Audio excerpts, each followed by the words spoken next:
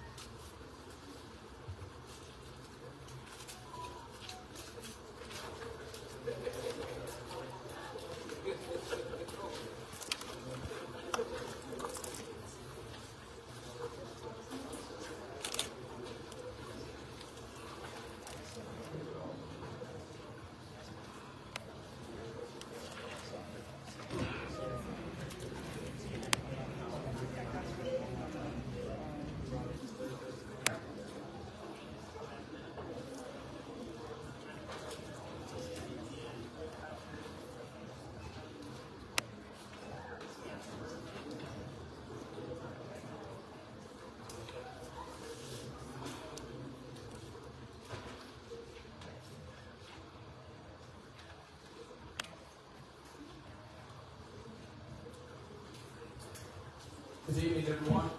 To welcome you here tonight. It's great to see such a great turnout from our community. My name is Andy Bryan. I'm the superintendent of Edison County Public Schools. And very, very excited to be here tonight to share information with you. Also important, I think, to gather feedback and answer questions as best we can. We understand that as we go through this process, it's something new, it involves change, and when we have those things, we want to make sure that we are as transparent and open and forthright as possible. So, before we begin tonight, I did want to recognize a few people. I know this is a cross-section of our community, but I did want to ask any parents or students that are here tonight to stand.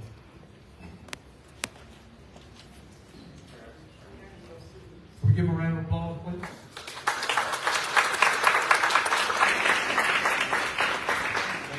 Thank you for being here tonight.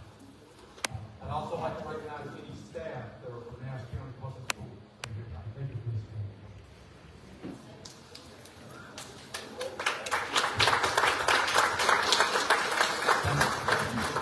Well,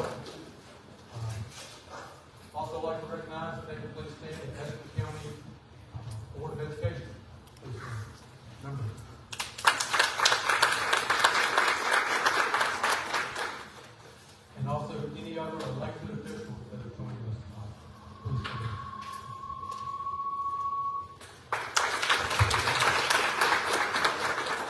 I know we have community members here, and that's critically important because what we are undertaking takes partnership with the community to make it work. And certainly very grateful for the turnout tonight. One other person I'd like to mention that is come to help us out tonight with translation services. Andrea Loriara Valdez. In the back, please raise your hand.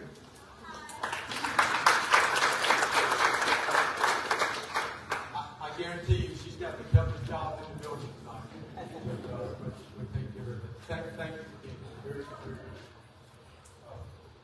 So, as you know, our purpose here tonight is to talk about unification of students in Edgewood County within the Edgewood County Public Schools. And we have a great presentation lined up for you tonight.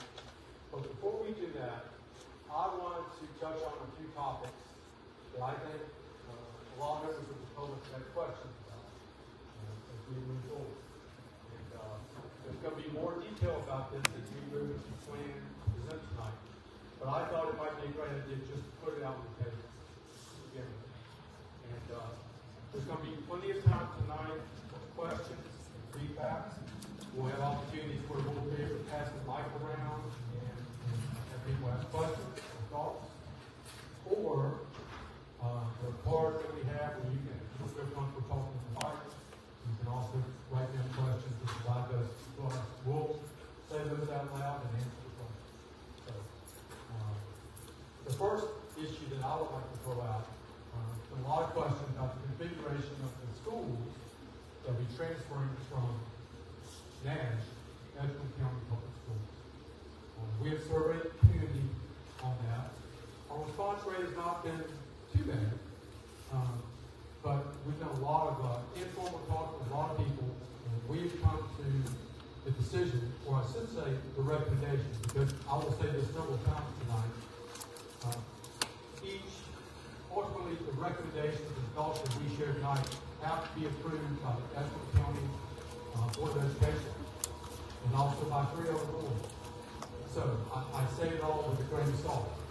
But the configuration of the schools, right now, the thinking is, the recommendation is the feeder patterns and attendance zones will stay the same, so that there's a more settled, stable environment for transition for students to be able to go to schools that they've been used to going over to the national. Secondly, there have been questions regarding the rising freshmen who will enter next year. We have come up with 2 different recommendations for that. Ultimately, what decide between those 2 recommendations. One is the possibility of putting rising freshmen at the Business Incubator, which is a building, a very nice building just on the at the edge of Rocky Mountain, or potentially sending those students to North Edgewood High School. There's the 2 options on the table at this point. Athletics, which we know is very important for those students, would be at North Edgewood High School in either choice. The third issue that we're talking about is our staff here in Nash County Public Schools, the ones working in our 4 schools that will be transitioning.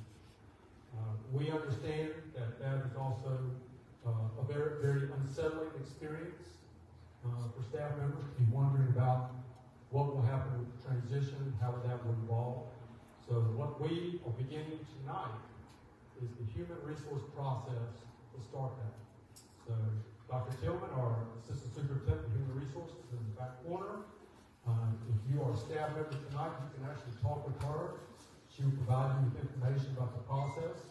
And our process that we're using is going to be expedited for those staff members.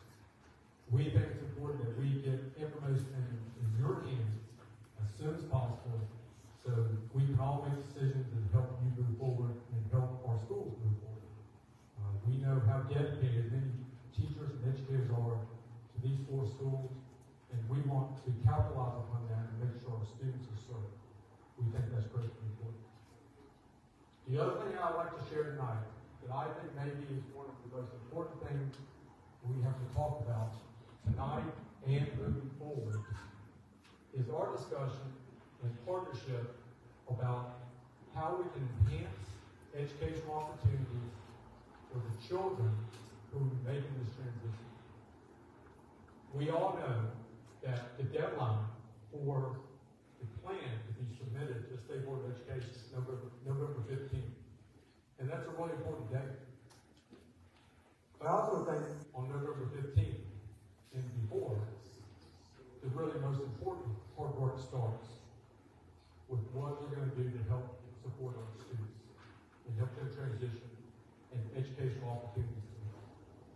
And I think that's an important conversation for us as a community to have and to see what we're doing well, what we think is helping our students, we can continue that, and also have a conversation about what we can help them do better and what we're going to do to ensure that.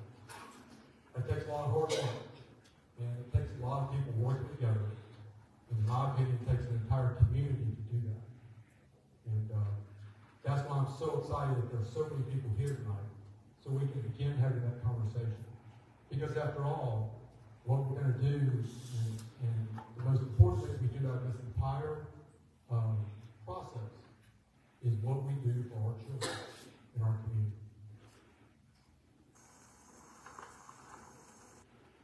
The other thing I'd like to share tonight, and maybe you already know this, I have been superintendent in Ashland County Public Schools since September 1st. And I will tell you that I have been humbled and grateful and so proud to be superintendent in that short amount of time. I can't tell you how many great people I've met and people who've been able to share their thoughts and ideas about how they want to make things better. They brag on all the great things that we've done. Some of you probably read recently, 11 of our 14 schools in Ashland County Public Schools met or exceeded growth.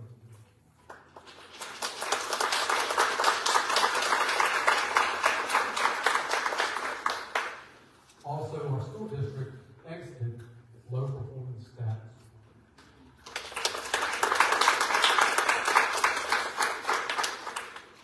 I believe that speaks to the commitment of our community and educators to make things better for our students. And that has to continue. And we have to work together to make that happen. So, on that note, before we begin tonight, I just wanted to sort of frame a conversation about what we're trying to do. We pull the agenda up.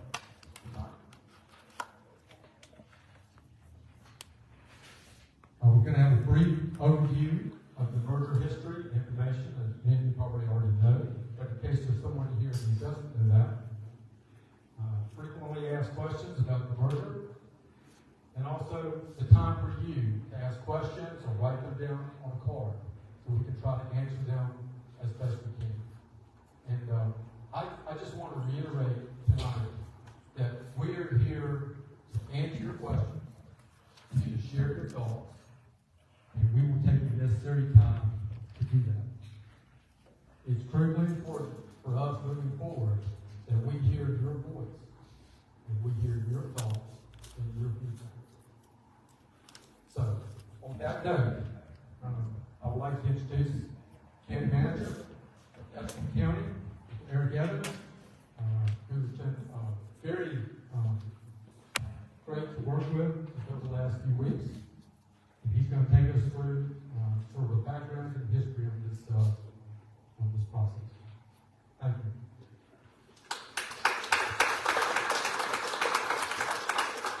Good evening, everyone. It is my pleasure to be here tonight. As Dr. Brian said, my name is Eric Evans. Proud to serve as the Edgecombe County Manager. I would like to recognize our chairman here, Mr. Leonard Wiggins. I'm not sure if any other of our board members are here. Also, our Deputy County Manager, Ms. Natalie Bess, is here as well.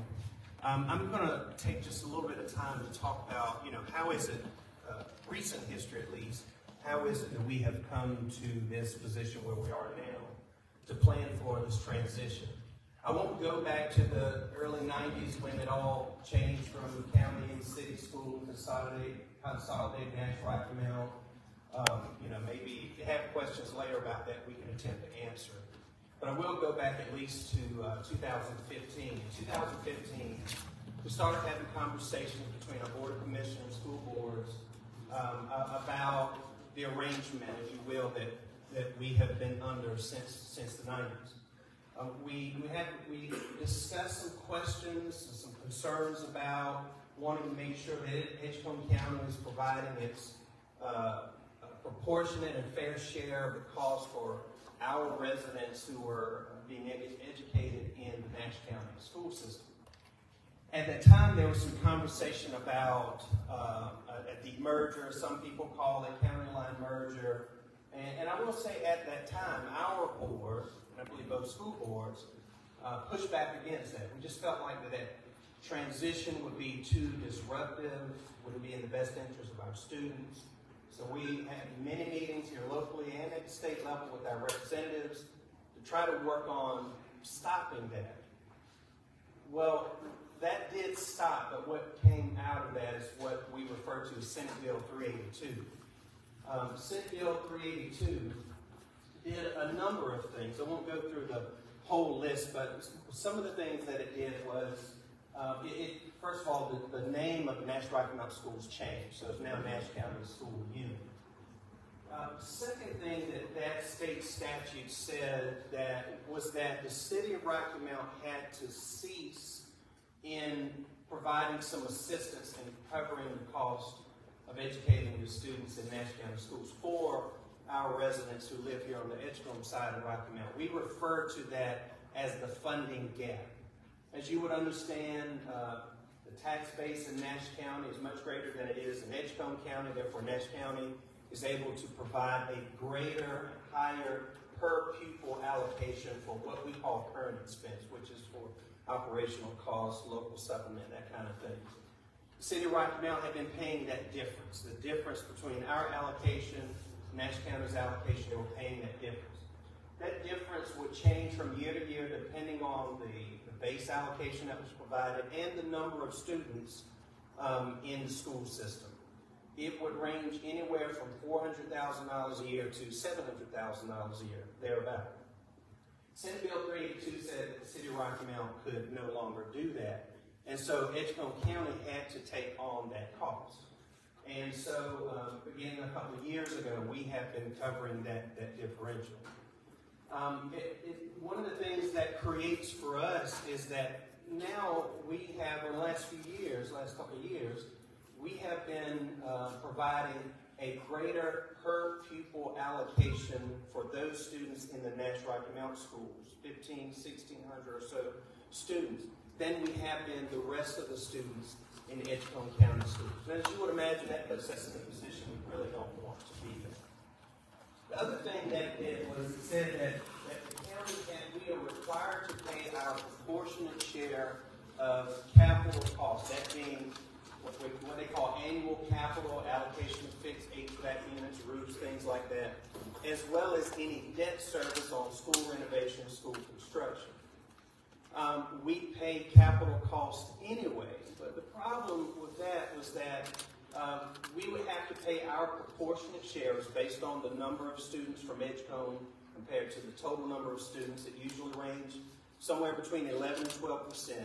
We had to pay our share of that 11 or 12% regardless of where those capital costs landed. And it could be in a school where we would have few to no Edgecombe County residents in that school. So with those couple of things, our Board of Commissioners started having a conversation with Edgecombe School Board about this is not a good place for us to be in. We don't feel like it's a tenable position to be in the long term. So whereas originally we pushed back against merging, we then started having conversation about maybe we should consider doing this. So our board of commissioners had a number of discussions about that, both their board individually, also collectively with Edgecombe County School Board. Our board, at least the majority of our board members, was moving in a direction of making that happen. The way that we were going to trigger that was that Senate Bill 382 said if we didn't pay our proportionate share, it would trigger us moving towards county line merger. So our board directed me in preparing the budget to not provide the full amount to Nash County Schools to trigger that. In the meantime, another bill came out, Senate Bill 248, I believe it is, trying to keep these numbers straight. And Senate Bill 248 took care of that. It took it out of our hands. Now Senate Bill 248 says that this county line merger will happen. Regardless of the funding that our board provides or does not provide, it is a state statute that is going to happen now. Now I know maybe parents, teachers, community leaders may feel different ways about this. Some of you may say if you had the choice, you don't think that we should choose to do this. But I guess my recommendation would be it's going to happen because that state law now says it is to happen. And so therefore we have sort of shifted our position, our mindset, and said, since it's going to happen, let's put our energy into making the best out of this. Let's put our energy into working together to make this transition as smooth as possible, and as Dr. Bryan so well said, to ultimately take this as an opportunity to do the very best that we can, not just for those 1,400 or 1,600 or so students, but for all of our students. And I would say, I think that's the same sentiment in the Nash County Board of Education. And so I am so pleased that from my viewpoint, and I've had the opportunity to sit on a committee with both county managers, the full board, chairpersons, superintendents, and other staff. We've been meeting initially monthly. Here lately we've been meeting every couple of months. And I've been so pleased and so encouraged to see just the partnership across those four boards in making the best out of this. And as Dr. Bryan has said, there's a lot of work that has to go into this. This is a big thing. There are a lot of details to be considered and planned for and hashed out.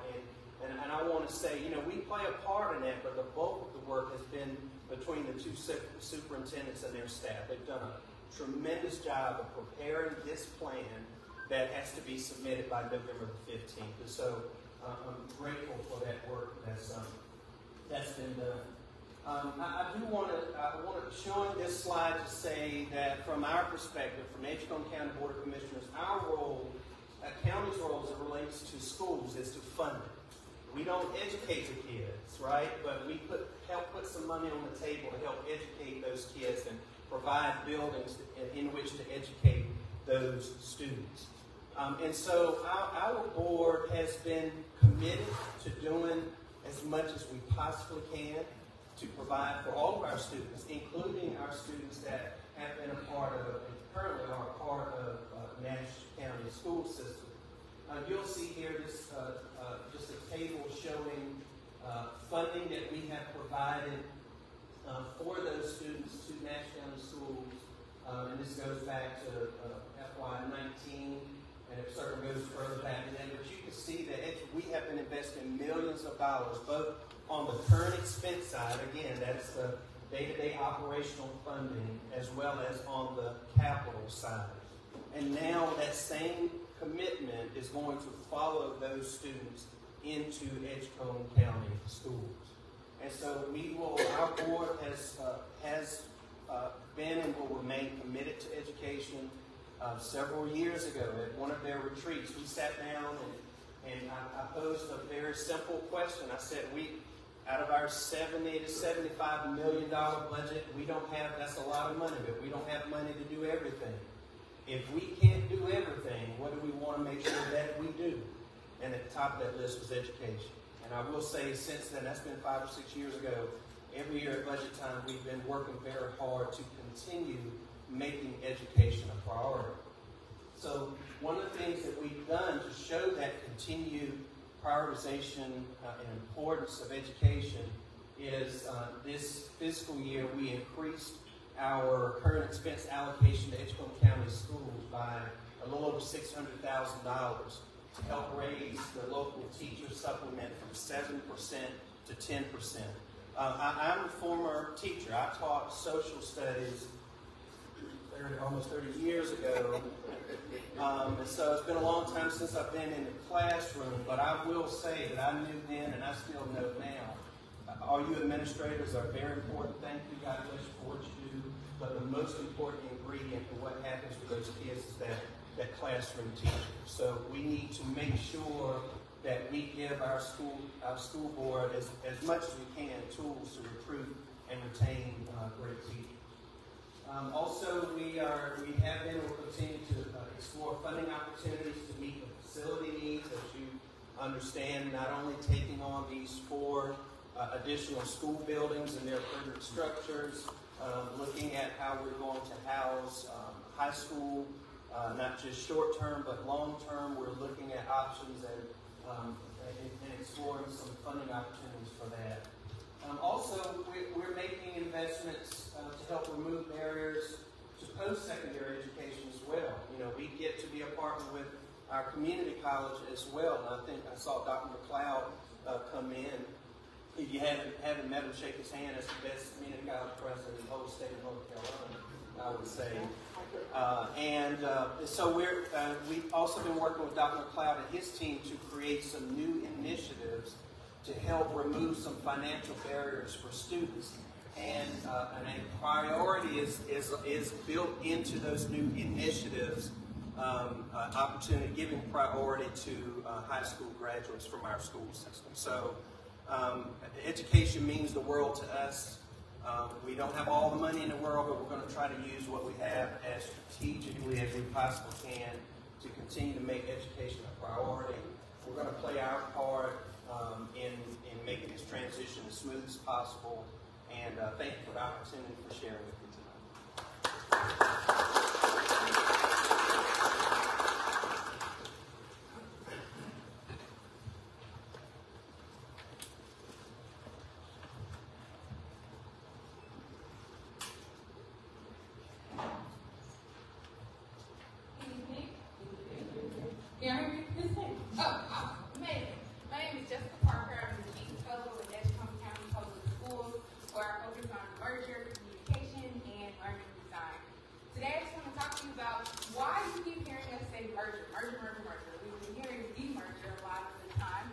We call it a merger because in Edgecombe County, we wanted to describe that transition as to what it actually is. Our county merging together, and the students who are in that greater Rocky Mountain community are now part of Edgecombe County Public Schools. So we're merging our counties together. I still got it. Shout out Principal Hopkins who hired me my first year when I walked into Benvenue Elementary School. With my resume, I still got it. She didn't ask me to do that. Next up, we have our school structure survey, which Dr. Bryan did mention. At our first community meeting in August, we heard from the community that, hey, you got some structures that are kind of cool, but we really want you to go back to the drawing board. So we went back to the drawing board and revised those structures. There we go. We revised those structures and to create another one, and the one that won was scenario 2, in which we will recommend to the board that we keep all of the schools open in the same feeder pattern in which it is. And that decision will be made final by the Board of Education, but that is our recommendation as a district, and as my recommendation is hearing the voice from the I don't got it like that, do I, Principal Hopkins? I can go over there and do that side too. So now we're going to go through some frequently asked questions. And so how we're going to roll this is Mr. Sharp and myself, the Director of Transition, read lines. He's going to read one. I'm going to read one. And we're just going to ask, if you let us get through these 10 questions, and then we'll have a section for our open question response. Will be? Okay, question number 1. Is the merger really happening? The response is yes. It occurred in the fall of 2019. date is July 1st, 2024, when we will receive the students from Nash County Public Schools. Our next question is, what student grade levels will be impacted? And that is all rising pre-K through 9th grade students living in Edgecombe County will attend Edgecombe County Public Schools. So that means next year, if you're in pre-K, kindergarten, first, second, third, fourth, fifth, sixth, seventh, eighth, or 9th grade, you will attend Edgecombe County Public Schools as a part of this transition. Our next question, what is the plan for our 9th grade students in 2024-25? Dr. Brian touched on it just briefly. The response is our 9th grade students will have a unique educational experience at either the Edgecombe Industrial Incubator or North Edgecombe High School.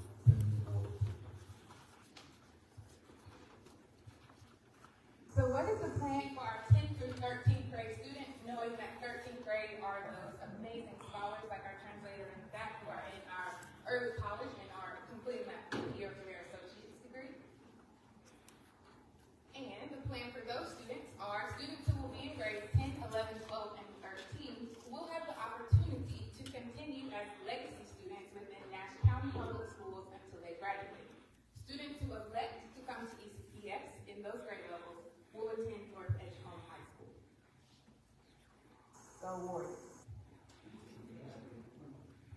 Our next question, does this affect all Edgecombe County students or just students who attend Fairview, D.S. Johnson, Baskerville, and Parker Middle School? The response, all students that live in Edgecombe County and attend Nash County Public Schools will be a part of the merger. As of May 2023, there were Edgecombe County students in every elementary and middle school in Nash County Public Schools.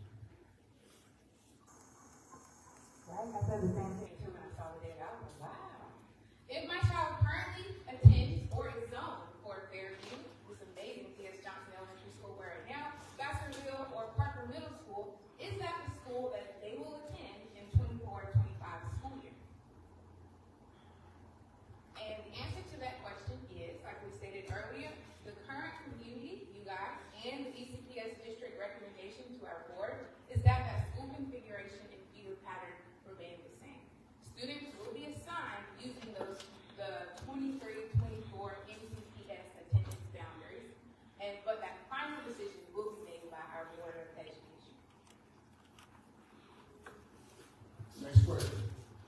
The current community and ECPS district recommendation is that school configurations remain the same. Students will be assigned during the 20. I'm sorry. That's okay. One of the two passes. Question. Will Edgecombe County Public Schools provide transportation? Answer. Edgecombe County Public Schools will provide transportation for all of our students living in Edgecombe County, regardless of where they live, and attending school in Edgecombe County Public Schools starting in August, fall 2024. So will students have extracurricular activities in sports? And the answer to that is yes. Okay, we are definitely committed to making sure we provide the best educational experience, which includes extracurricular activities. And the high school students would play sports at North Edgecombe High School, pending board approval. Go Warriors. Next question. Will my student have new principals, teachers, bus drivers, and other staff members? Response. Edgecombe County Public Schools invites all staff to apply to continue to serve the great Edgecombe County community. Teaching staff will have the opportunity to meet with HR, located in the corner of the room, and begin the application process tonight. That's the abbreviated application process. So what will the academic programs look like for students who transition to Edgecombe County Public Schools? Oh my God, this is like my bread and butter right here. I'll tell you, okay? So in Edgecombe County Public Schools, we have a vision where we want to make sure that all of our scholars graduate prepared to make sure that they can graduate and successfully navigate their world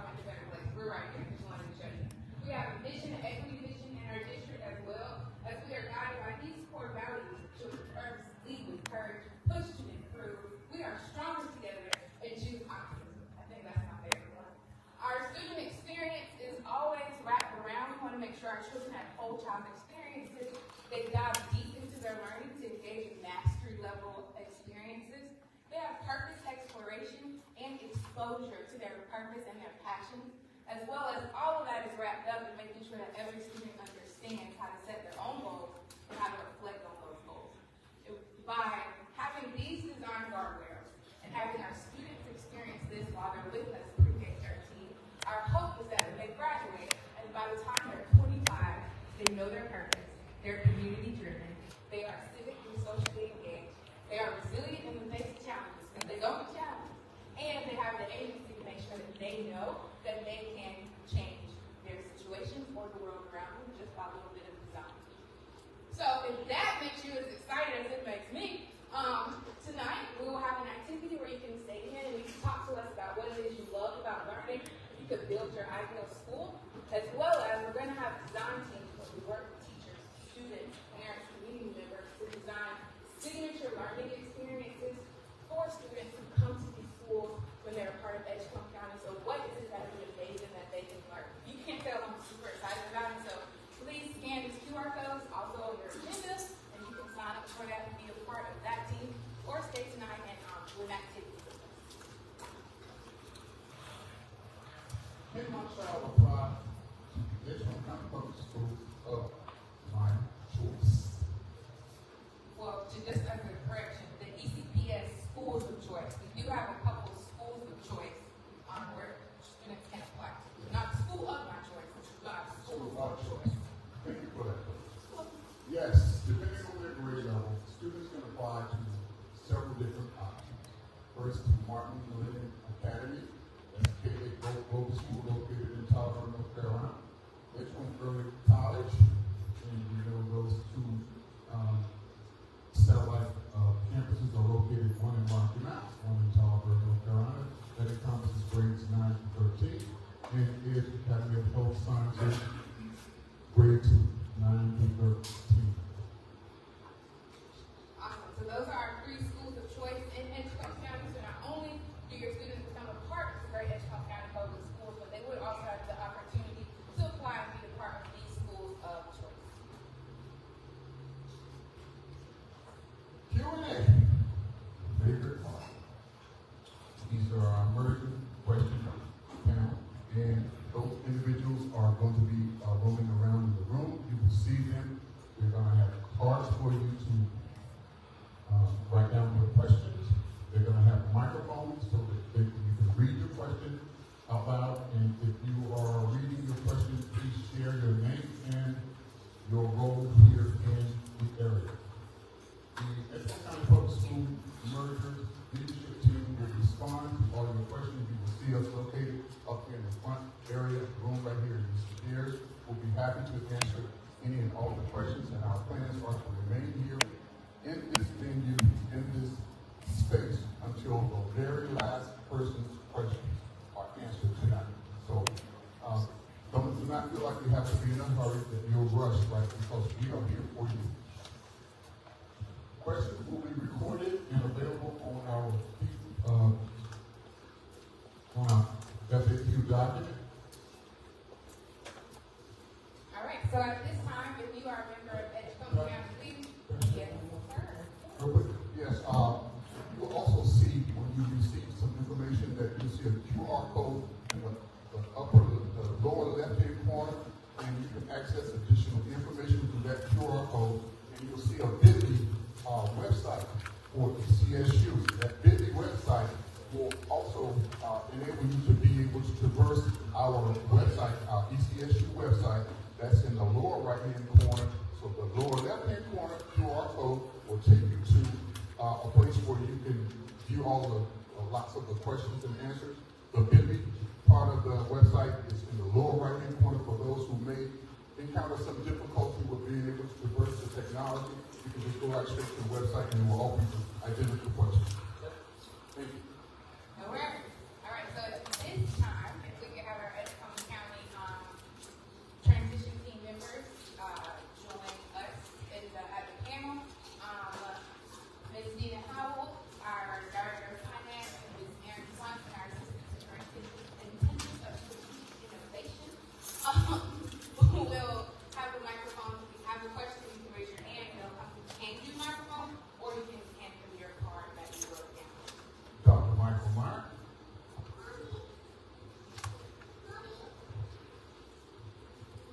You know everybody sitting up front? Yes. Okay, so you're on that list. Yes, I am. Okay. And Dr. Brown.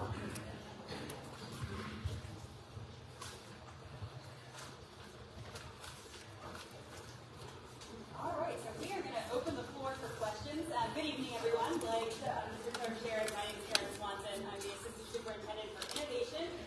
strategic planning. This is my colleague Dina Howell over here.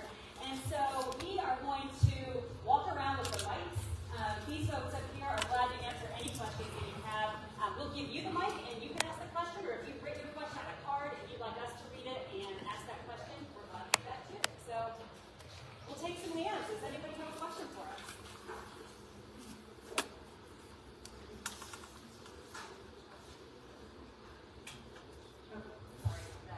I don't think I was holding the mic close enough for you to hear me. So does anyone have a question? We'd be glad to take any questions you want.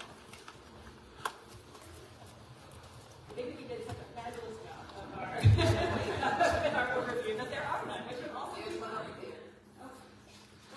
Yes, ma'am. Stand up, and if you don't mind just sharing your name and your role, if you're a parent or a community member, that would be great. My name is Mrs. West. I represent the Edgemont community, which is here in this area.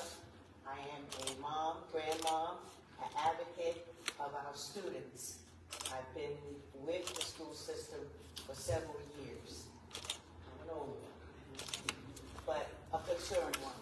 I welcome the staff here. I've been to several of your meetings, and I applaud them as I report back to our board how well the two counties are working together. They are very concerned. I represent the homeowners. The seniors are very concerned because they are grandparents, and I'm here representing them for their children, especially young ones that they may be picking up and wanting to know. You have covered a lot more information in this third meeting that I've been to than before, and that you've come so far. My main concern, as I agree with Dr. Bryant, and I welcome you to the board and to Edgecombe, is that really it's going to be bumps, it's going to be lumps, but we as a community want to keep abreast to us. Don't let us get caught by the blind side. We are going to go through some hills and trails. We are worried about our teachers. We're worried, mostly concerned about our students getting the quality of education all around. I've talked with your manager. He's been very, very important to our board and assuring us that you guys have been working like tooth and nail to get this to go through in a smooth way. So I thank you. Continue to do this. Please do not let us be caught by the blind side. Don't let us be running through here and what this and what that. Let us know. And I, as a senior in this community, will support you as long as we're really supporting the children. Thank you.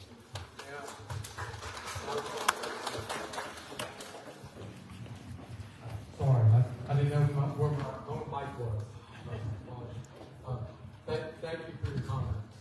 And I think you were spot on with what you're saying.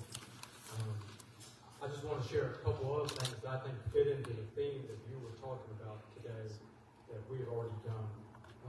I reached out to the principals of the 4 schools at the end of last week and met with them this week to seek names of parents who could serve as an advisory group to us about moving forward and some of those more specific parent concerns. I also plan to put together a staff advisory group just like that, and also a student advisory group that would look at that. And would love to even have a community advisory group as well. So as I said in my opening comments, I think it's critically important that we're all working together and that we're putting the issues out on the table, what we need to address, and that we will come out of that stronger. Just like you said, there are going to be bumps along the way, but I think together we will be able to overcome that. Absolutely. Thank you.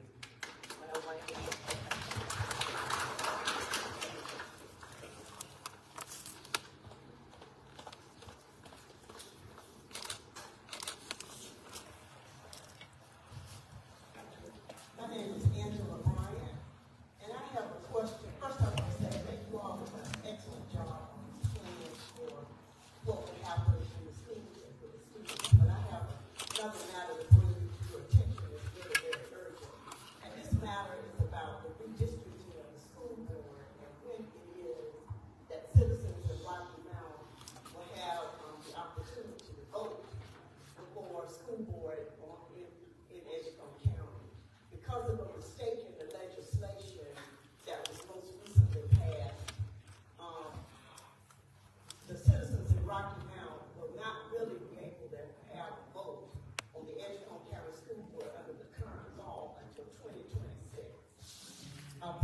early because Edgecombe County's election is in March, which is before the redistricting.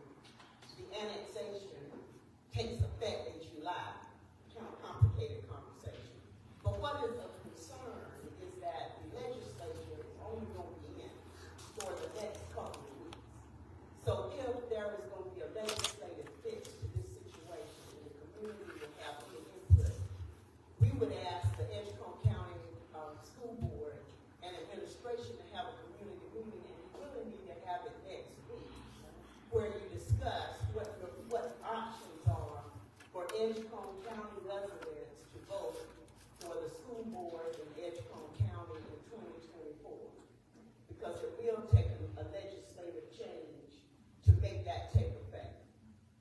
It's an urgent matter, and I'm asking, will you take that step to have an information session so we as citizens and our legislators can know, can share all the same information and know what the options are. And like we have for other matters, people weigh in with their opinions about what the best option is.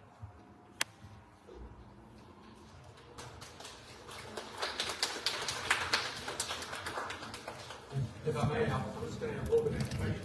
Thank you for your comment. And a little bit of information just to clarify what you said. The school board, when they gain territory, cannot redistrict, I think is what you're saying, cannot redistrict until they actually gain that territory, which would happen in July of 2024. So, our board attorney has been working with the board to advise them on that information, to see what those options are. And that information has been provided, and the attorneys are working on that. And I know the board is expecting an update on that very soon. So I just wanted to share that piece of information for the community to understand the other half of exactly what you said with regard to legislation and staff.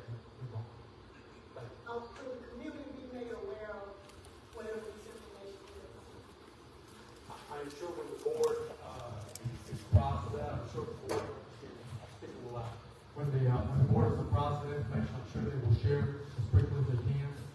Just like I know the board is going to be committed to when that redistricting happens, to a very public and transparent process that will take into account comments and feedback from the community. I believe the last time that was done here, if I'm correct, was 2021, I believe. And I know they will try to follow the same process, be transparent with that, and seek feedback from people.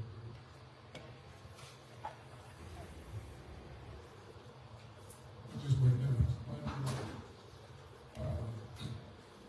It's not clear yet what the Edgecombe School Board can do or cannot do. I was in a meeting, about that just today in Raleigh. A meeting with our staff, people who are really working on those reasons. See what it is that can be done and what we need to do to give people the right to vote. So we're in the process of judicial deal with it. And so this is part of the process. We are taking a look at it. As soon as I get some information, of course I'll share that with the school. I don't want to say anything about that until we got something that was concrete. But we are looking at that, and so we will make that correction. And of course the legislation can do one of it once in the sense of deciding when the vote take place, when the district take place. So we'll be making that decision, and I would say the next couple of weeks we'll have information shared down there.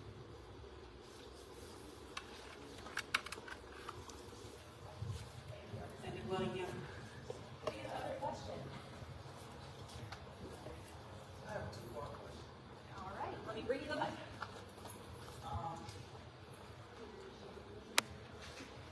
Yes, I am. My name is Wilford Jones. I'm an art teacher here at D.S. Johnson, the Nash County Schools. I have a friend of mine who wanted me to ask a question from here tonight, and this is a question that he had, and I have a question. Is if teachers have built a tenure within one county, when they switch to another county, will they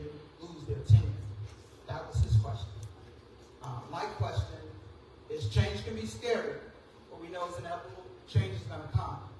But as a teacher switching over to another county, and we want to make sure that we're financially stable because we're used to a certain income, and applying to a new school, be on match pay, decrease in pay, what incentives do we have? Because I know it's a scary thing, crossing over not knowing your financial income. So that's one of the things that I know, I would like to know is the paper match, would it stay even, would it decrease, would it increase, what would happen to something like that? So thank you. So thank you for sharing your questions with us this evening. I'll start with your second question as it relates to pay. So both counties operate, of course, under the North Carolina teacher salary schedule. As Mr. Evans shared this evening, we're very proud that the teacher supplement in Edgecombe County has increased from 7% to 10%. We do understand that teachers in Nash County are receiving, in some instances, retention bonuses, recruiting bonuses, and we have those as well. And during this process, we will continue to explore innovative ways to gain additional funding so that we can offer some of that to staff. So it is our hope that there will be no loss in salary for staff. And then your first question, which related to tenure. And so, of course, the tenure law changed. I think that was around 2013, 2015, somewhere in that window. And so we will consult with our attorneys just to make sure that we're advising you properly as to whether or not tenure will be impacted once you become employees. I'll say that again, once you become an employee with Edgecombe County Public Schools. Hope that helps. You're welcome.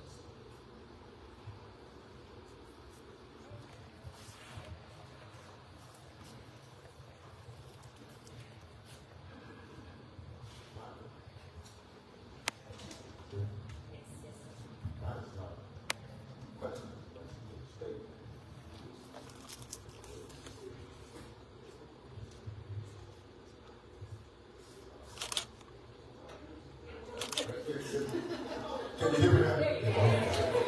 Mine is not a question as much as it's a statement. It's a reference to the last question. And I think that my statement on it would be, it's a difference in the supplement. Would that not be? It's a difference in, if there is a difference in your supplement, and help me if I'm wrong, okay, that could be a difference in what the pay is. And I don't know, I don't necessarily know what that kind of supplement is, but that is not underscoring what they say, but I'm open to that. A lot of school systems, but the difference is what their local supplements are.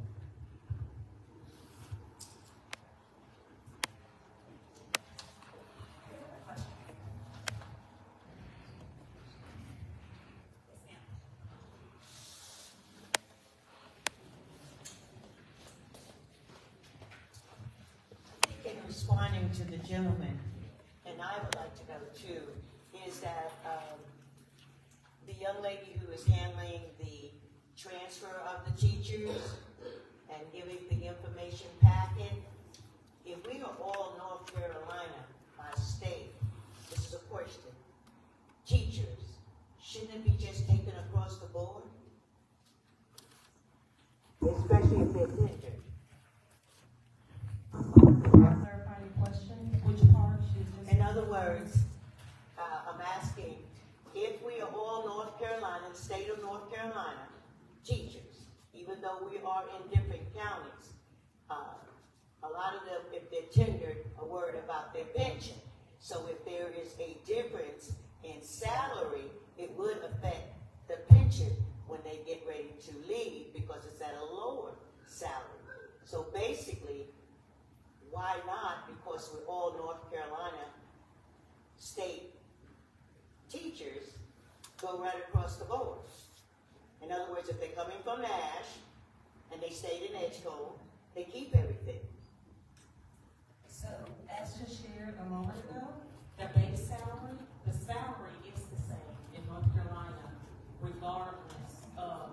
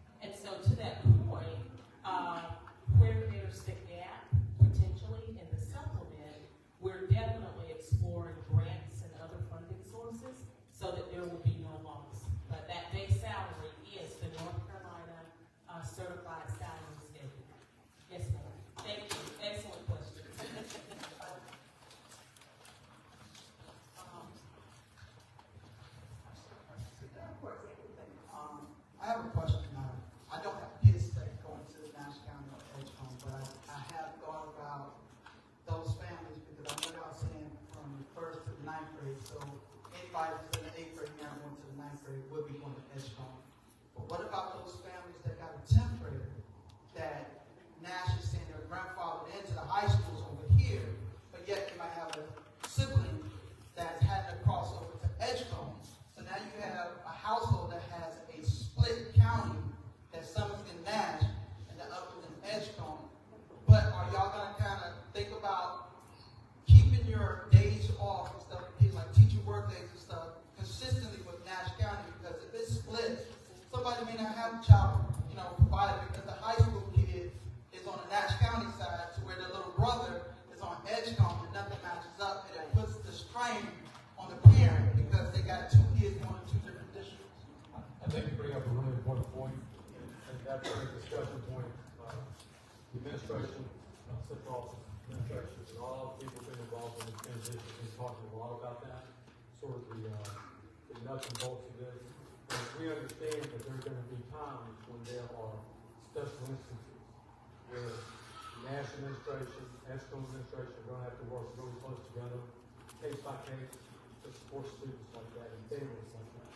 That's come up. We think it's critically important.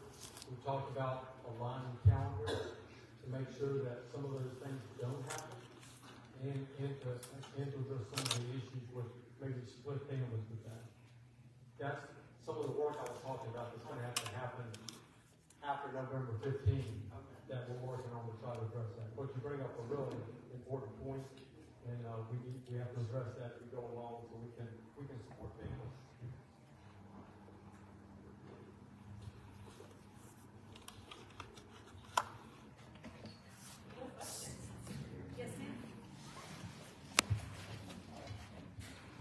I'm a parent of a student, one that goes to basketball for the D.S. Johnson. And what's concerning to me is that I have one on high school that is a 10th grader. And that's the strong point that you brought up. Now you're telling me that my 9th grader has to go to the other schools on Edgecombe County. So now I got two kids going to two different high schools, two different schedules, and two different transportation. So now when games and stuff arise, I got two games going on at the same time. So I hope y'all can address this in advance to let us know what's going to happen, because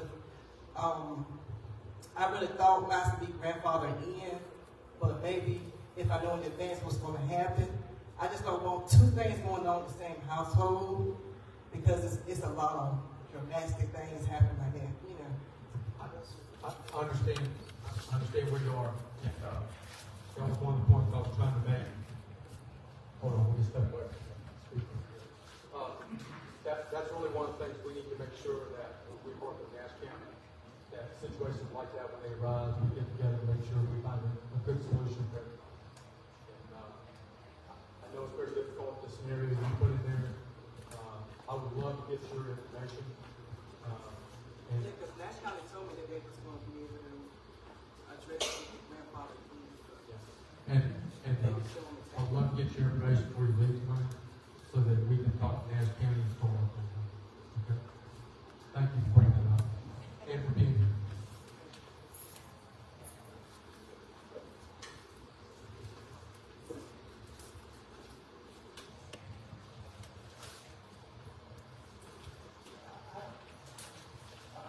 I know I might be asking a lot of questions. I was at that last week, and I'm going to just say this is what was said on the Nash County side for those grandfather in. This is what was told to families, that they had a big concern that what we just said is split. Y'all was with me when they said this. They said if they want their child to stay on the Nash County side, it was going to cost them $1,600 per child in households. That didn't even cover the transportation. Meaning that if they paid to stay on that side, they will also have to transport their kids themselves. And that's a big concern that people have, because what she just said, if I want my kids to stay on that Nash County side, both be in the same district, she may well have to pay for that younger child to stay on that Nash County side. And that would cost that parent $1,600 per year per child. That's what was told. And that's a big concern with families, because you can't afford that. I understand. I'm sorry, but that's a concern.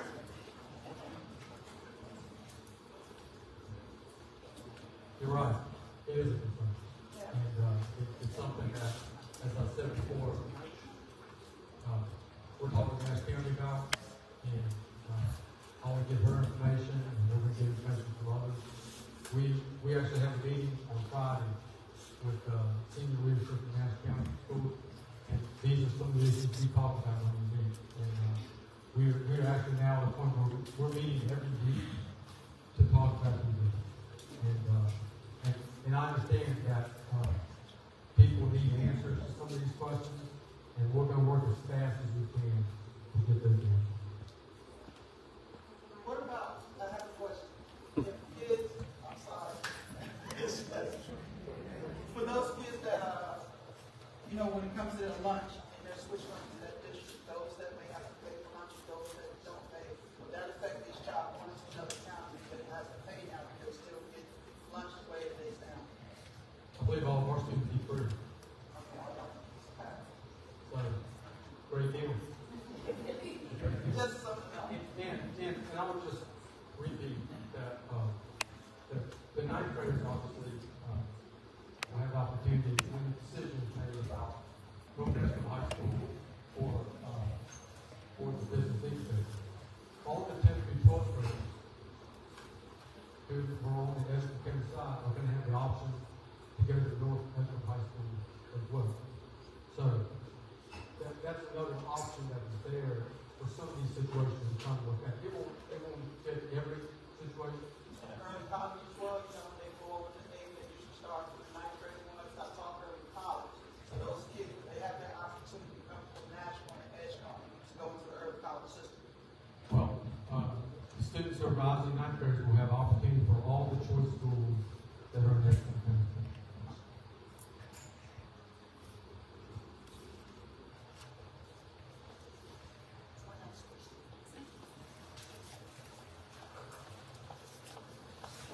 I just want to get a little clarity for the ninth graders. You said we voted on option 2. It still has to go before the school board. Was that including that the ninth graders have their own facility? Because that was addressed and brought to. I couldn't see with the debris there that if option 2 had them in their own school. Because now I'm hearing they can either go to North Edgecombe or the early college or one of the other facilities.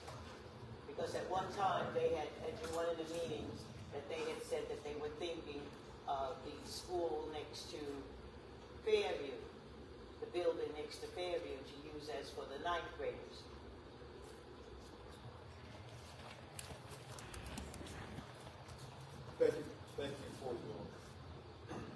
Thank you for your question. So the ninth grade students, right now, the 2 options that we are presenting to our board for the course would be either North Edgecombe High School or the incubator that's located in Rocky Mountain are the 2 choices. Now, I believe if you are asking about the option 2 that we had, that we showed on the board, that is for the current schools in Nash. They will remain in the same feeder pattern that they are now with this school, D.S. Johnson, Fairview, Parker, all of those schools remain in the same feeder pattern. What we did not have in the choices for you to look at before with the 3 schools that you voted on was the high school for the ninth graders. And so all along we've been talking about a space for the ninth graders. And so right now the 2 options that are on the table for the ninth graders are the incubator that's located in Rocky Mount and North Edgecombe High School. And the early college. And the early college is an option. Also Edge Academy of Health Sciences, which is also an early college. And Edge Academy will also be accepting students in rising ninth graders and rising 10th graders. So that's an option for those students as well. Okay.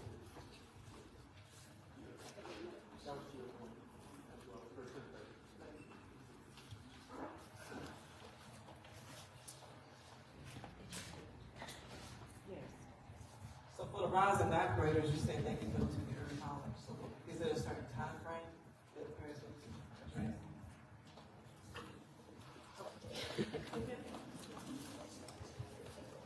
So we will start recruiting for our early colleges, both of them, late fall, early winter.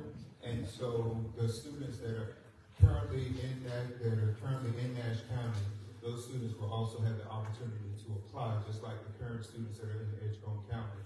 And early colleges are limited by space, of course, and there's an application process. But like I said, we do have 2 early colleges. One is new this year, and we are not anywhere near our capacity. So if you have a student that is interested in an early college, there's a strong possibility that they will get an opportunity to have that.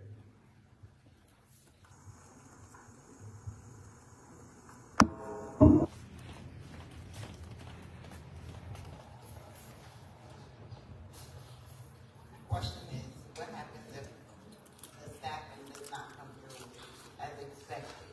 And what happens to those schools if the staffing is short? Yes, at those schools, yes. Dr. Peterman, I'll let you address that.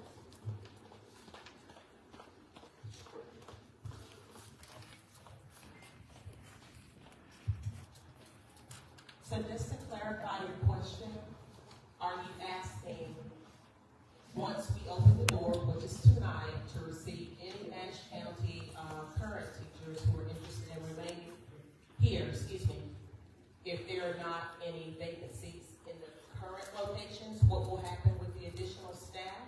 Is that what you're asking?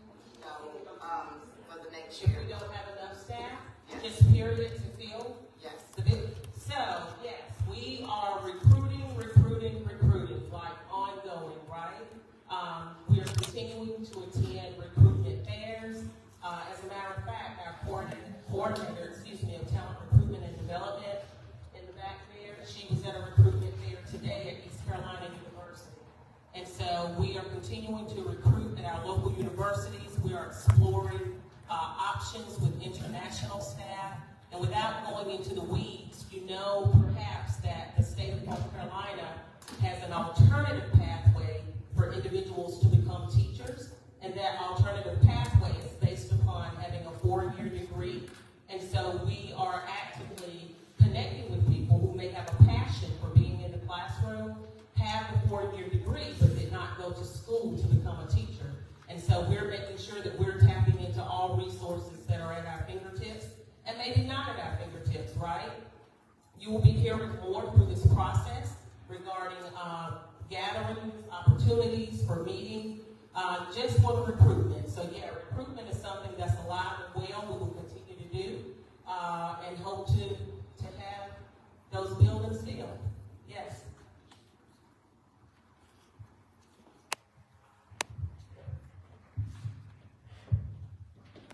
What other questions can we answer? The only reason I say that, I know the colleges, and I know the high schools, and I know the high schools working with the Edgemont Community College. I helped set up an early college in the Halifax County area. I went and allocated for this college to 6 high schools. I got all 6 high school these kids vested and going to a community college. And I'm a graphic design instructor. Only to be called in, they just said because of the industries in that area, they canceled the program. We had kids that vested their time, their effort, and worked hard only to get it wiped from up under them. What kind of guarantees? I know you may get to guarantee anything, but are we working enough with these colleges that when these kids invest in themselves and their future and going to these colleges for an early, associate degree, are these colleges working with stability enough for the interests of these kids? Because like I said, I put time in, and a year after they close the program, I would still have the parents calling and asking me. So they left me to talk to all these parents by myself as a college teacher to try to tell them what we can do about their kids because they invested all that time and they want to know are they accredited or they want to know about all of these things. When these kids go into these programs like this and crossing over, are they going to be guaranteed that these programs are going to last?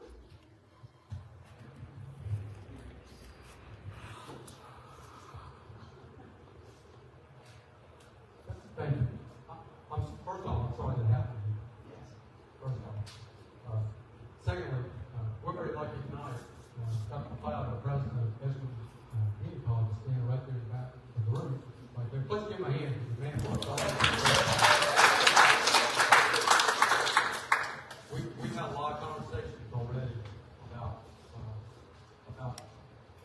Great things are going on right now that I talked about in our schools already. And things that we're going to be working on together that focus on workforce development. Because workforce development is critically important to both of our counties and our communities. I believe, without getting into too much detail, that the potential that is here for economic development and for workforce development is through the roof. And our communities have a great opportunity right now to do that. I think some of the things to avoid what you're talking about, your experience, has to do with us working very closely with industry and companies and parents and students about interests and making sure that we do and focus on the things that are going to pay off for them in the long run with job and economic opportunity. I think that takes a lot of hard work up front, but it'll pay off in the end. So avoid things that you have to go through. And I know Dr. Cloud would agree with me on that, and we're going to work hard to make sure that we can provide them the support they need to get into the areas that they have interest in so they can be economically successful and experience some prosperity.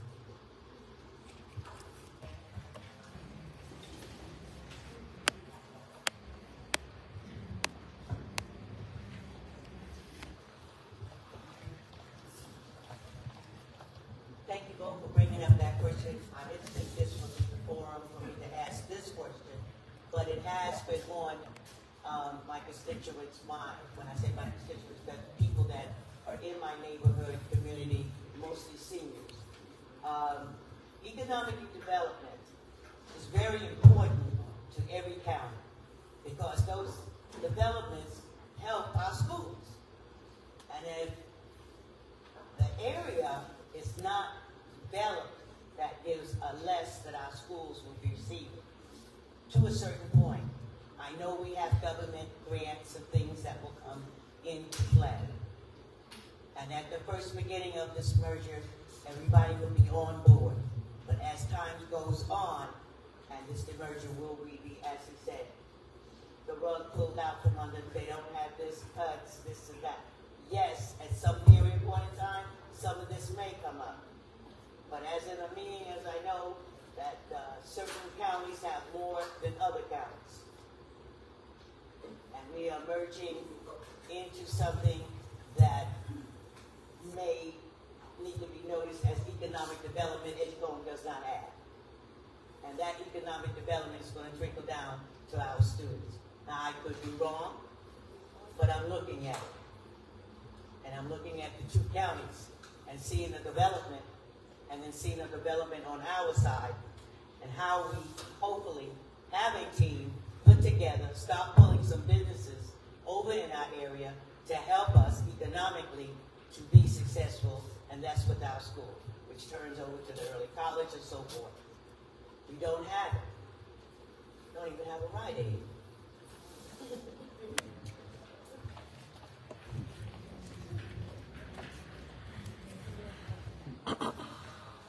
Mr. Evans is here tonight, and I think it could probably go on and on and on. But the potential that's in Edgecombe County, and how Edgecombe County is poised, I believe, to take advantage of some of those economic opportunities. From having the #1 shovel-ready mega site in the state, to other things that will probably surround that, not if it happens, but when it happens. And we're committed in working with Mr. Evans and the community college and our businesses and community to make sure that we get that right. Because part of our job is to make sure that our workforce is ready for that time. And that starts, it's not all of us, but part of that starts with us in making sure that our students are ready for that, so it can align with some of the things that the gentleman here had to deal with when he was at Worthington. We just want to make sure that we're on the right track to put the right opportunities in front of our young people and then help them take advantage of that opportunity.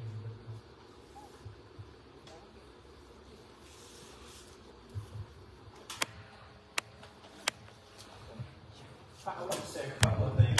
First, as a follow-up to that, thank you, Dr. Carter, talking about about that. We are working very hard to capitalize on Kingsborough Industrial Park.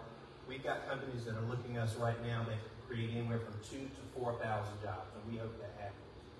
But even outside of that, we got to help our folks get the jobs that we already have. You can go on NC Works website, and if you look up Edgecombe County profile, it will show you we have around 1,500 jobs open right now. It'll also tell you there are around 1,600, 1,700 Edgecombe County residents that are unemployed. So there's a disconnect that we've got to overcome. Education is key to that. And I want to take this opportunity to give a plug. I mentioned briefly earlier about strategic investments that we're trying to make, working with community college to close some of those funding gaps. Dr. Greg McLeod came to me and sitting in my office a few months ago, and he told me, he said, Eric, you'll be surprised how many people, Edgecombe County residents, who come to the community college, who want to, start some certificate program or curriculum program. They may even get Pell Grant, but it might end with a few $100 expense gap, books, transportation, maybe the car's broke down, whatever it is. But those few $100 can either stop them from starting or they start and don't finish. And he said, we got to do something about that. And I said, I totally agree. So we went to our board, and our board was happy to invest $75,000 to work with the community college to create what we're calling the Edgecombe Works Promise Program. And that's live and ready to go right now. It's brand new off the press. You can go to Edgecombe Community College's website and look up Edgecombe Works Promise Program. You can get either up to $500 for a short-term certificate program or up to $1,000 for a curriculum, semester-long curriculum program. And that money will help not only pay for tuition, books, and fees, but the balance of that will be given to the student, the scholarship recipient, to pay for other expenses, gas, daycare, whatever it might be, because we've got to close those gaps to make that connection. It makes no sense. We've got the second highest unemployment rate in the state, and yet we've got more jobs open than we've got people that are looking for a job. Second thing I'll say is, and I want to mention this again, talking about the pay difference. I know that's extremely important. We're all in a time now that none of us can afford to take any kind of pay cut. Would you agree? So we understand that that's critical, and we understand that there will be an extreme challenge to our superintendent and staff recruiting if we can't be more competitive, particularly on the local supplement. So as I mentioned before, we work very hard to be able to provide that additional $600,000. That's 2 cents on our tax rate. We didn't raise our taxes, so that meant that we had to say no to some other things to be able to do that. Closing that gap, and now the difference between us and NAC schools is 1%. If you do the quick math for a $45,000 salary, that's the difference between 10% and 11% is $450 a year, $37.50 per month. Now, I don't want to give a $37.50 per month. That's still a big deal, but I make that point to show we work very hard to close that gap. And we're not finished. And I can't promise that we're going to do more, but the board, particularly that man right there, Mr. Leonard Wiggins, he told me, he said, that's good, Eric. Y'all did good, but we need to see if we can do more. So we're certainly going to take another look at that come the springtime when we're working on budget again. I always try to be careful about managing folks' expectations. And I don't want to sit here and give the impression that we will increase it beyond 10%. But I will promise you that we'll work on it and do it if we can. So I just want to put that in perspective to let you know we've worked really hard to close that gap.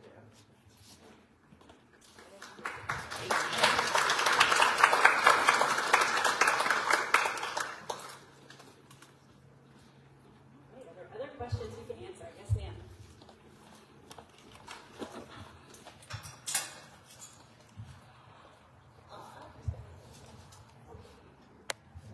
I just need to know about the buses. It's so county, because Nash County, sometimes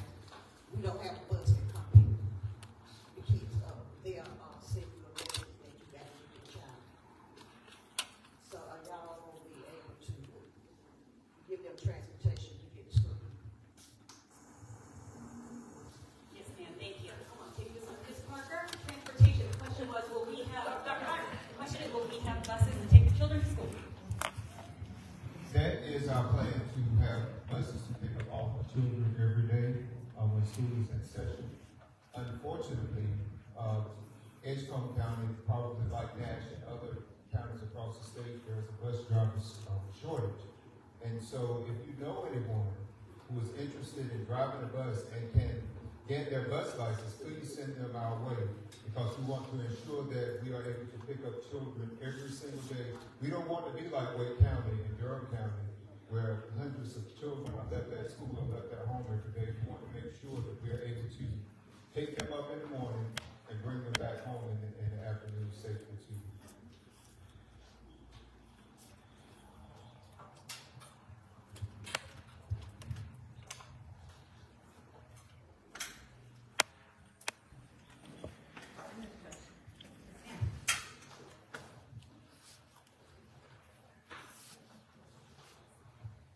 You mentioned transportation and buses. There is a concern that buses will be transferred, the older buses will be transferred from Nash County to Edgecombe.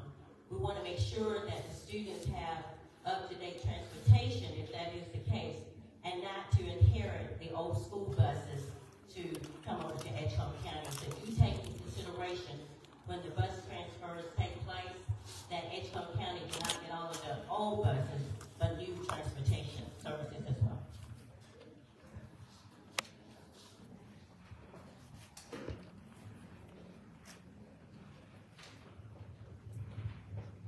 Thank you for that.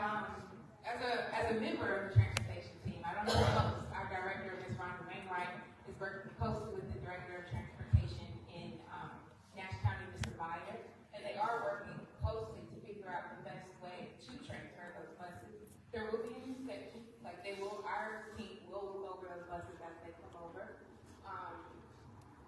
Right now, with our buses, we are working to figure out the best way in which the buses will work. So just to not get too in the weeds, they have multiple passenger buses. Nash County's fleet is mostly a larger passenger bus in which Edgecombe County's maintenance garage would not fit that bus inside. And so right now, we are having conversations with our Department of Public Instruction, Nash County Public Schools Transportation, on figuring out how we can get the best resources for the students who live in Eastern Rocky Mount, and so that way they don't lose the gap in anything, as well as Edgecombe County is able to service and maintenance those buses so that way they don't break down and the students can ride them in a consistent manner. Thank you. All right. Thank you. Anybody else? In terms of the buses, we met yesterday also in our county line virtual planning meeting. We were informed that there is a mileage limit on those buses. So when the mileage for those buses gets to a particular scale, those buses are no longer in use. So that might help a little bit to maybe alleviate some of those fears about us inheriting buses that are very, very old.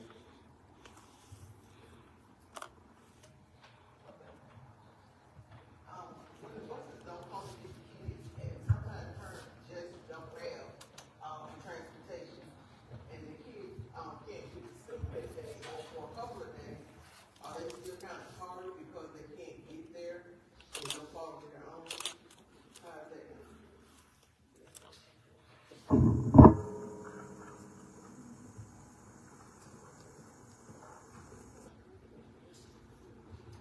It's a very good question.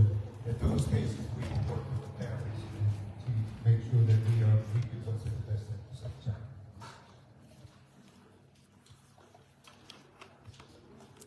Yes, ma'am. So my question was more related to the HR portion of the buses, because if we're getting buses from Nash County to Edgecombe County, we would most certainly need more staff in order to maintain those buses.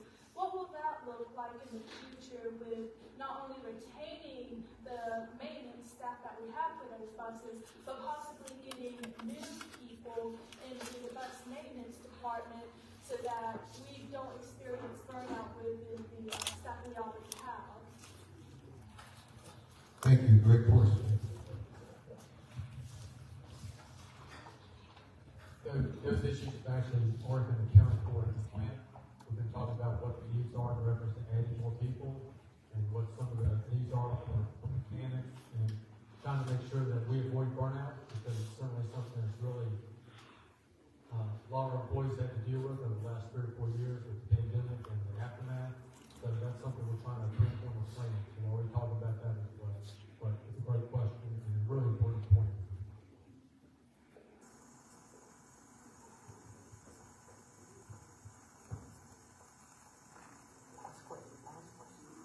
You can ask all the questions. Last question. I'm sorry. Pertaining to, this is kind of a question and a check and balance. Question. Does the buses fall under any federal funding that you have got that the school gets? And if so, would the buses fall under what was stated in the last meeting from Nash County side saying that any federal equipment, any federal supplies will be either offered to Edgecombe for payment, and I'm trying to think of the man's exact words. In other words, he was the computer director, and he indicated that all federal equipment that was in these 4 schools will be negotiated with Edgecombe, and I wanted to know, would the buses fall under that too? Because there is a difference in some of their buses as well as the other buses. And if it does, will we have the funds to make sure we're keeping, because he said that satellite up there will not be available for free. That's what was basically said. Jokingly, basically. Thank you.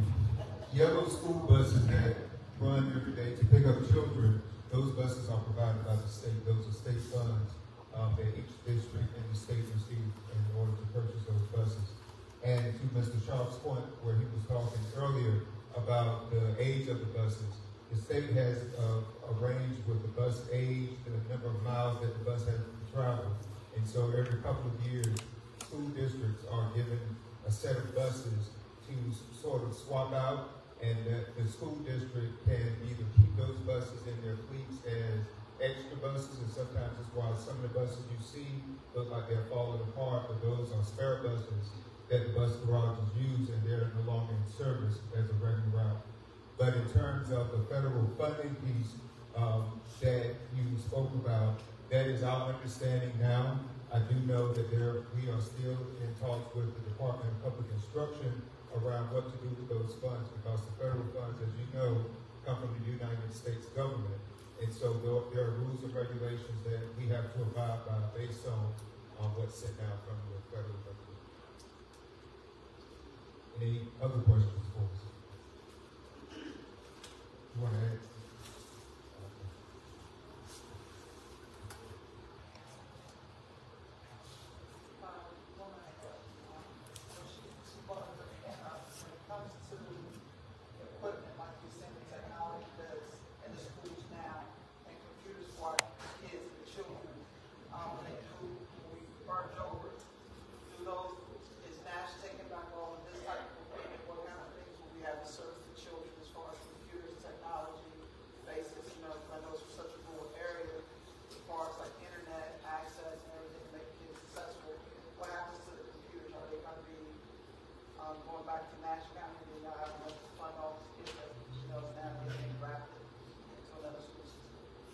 Question you didn't hear it was, what happens with the computers and technology that are currently in the schools? That is also a part of the plan that we are going to submit on the 15th of what to do with those devices that students have, staff have, and devices that are currently located in the building. That speaks to the depreciated value that the young lady over here talked about before, being able to purchase those items. And so again, some of those items were purchased with federal funds, and that goes back to what the federal government and what NCPPI tells us that we can do in order to get those pieces of equipment. But our plan is to make sure that students, if they have devices now, they will have devices then, because Edgecombe County's students, all of our students have devices that are assigned to them, and all of our classrooms are equipped with up-to-date technology.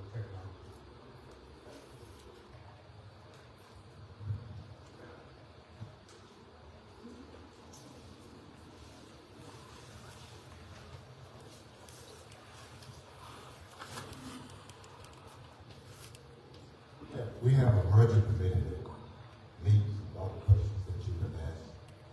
I think we're dealing with it in a committee in relation to the transportation and the buses. In fact, we discussed about this yesterday. And based on those discussions, I think our team is working with Nash County and Department of Public Instruction to kind of see how we can keep all of this federal equipment in our schools. It's not a done deal, but it is an ongoing discussion. And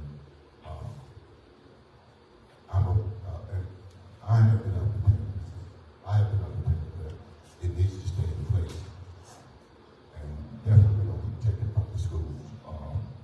And how we do that is still undetermined, and I think the superintendent and his team, they're really making extra efforts to make sure that happens. And part of our discussion also in terms of the transportation and the buses is some of what we get is determined by what our maintenance garages can handle also. And based on the discussion that we were having yesterday, the state is working with us to also to make sure that they can do what they can with other school districts to help us make sure that we get the best people that they can get us, okay, based on the size of our garage also. That's part of the discussion. The merger team is consisted of the school board officers, school board members, county managers and their staff, and the county and the chairs of those boards. And we've been meeting about once or twice a month. And a lot of these questions we've been dealing with it. And we're still dealing with it. Really, I think we kind of answered the transportation question, but we're still dealing with the federal funded stuff that's being purchased by those federal funds. And the team has been doing a good job. Because I think, it's not what I think, it's based on what federal, can you hear me? Well, Mr. Perry didn't tell me he's federal law, okay? so we're working to overcome that, okay? But I can say this, I'm satisfied where we are now, okay, in terms of what the team is doing.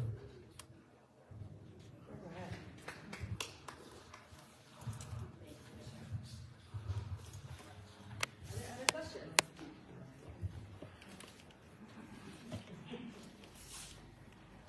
All right, I think I'll turn it back over to Dr. Bryant. As we close tonight, I just want to thank you for being here. I want to thank you for your great questions. I don't think you can ever ask too many questions. And appreciate everyone's comments, and just thank you for being here. Because this is, as I said before, this is about our children and their future. And that's the most important thing that we can support and be part of. Before we leave tonight, just one group of folks, and I'd just like to make another comment as well. I think as a community, whether you live in Nash or Edgecombe, I think you would be very proud to reiterate what Chairman Wiggins said. I think if you don't say that, I can say that still a little bit objectively, because I've only been here since September 1st, and I've seen it, and I think you would be proud. I do. I I would also like to recognize, I know there's several folks in here from Nash who have been working on this day to day, and our leadership team at Edgecombe. Could you please give them a round of applause?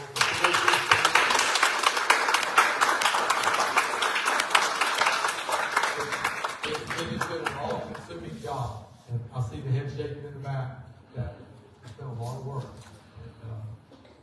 and just thank you. If there are no other questions, thank you for being here tonight. Safe travels, and we will keep you updated. Thank you. Oh, and please go to our HR table in the back.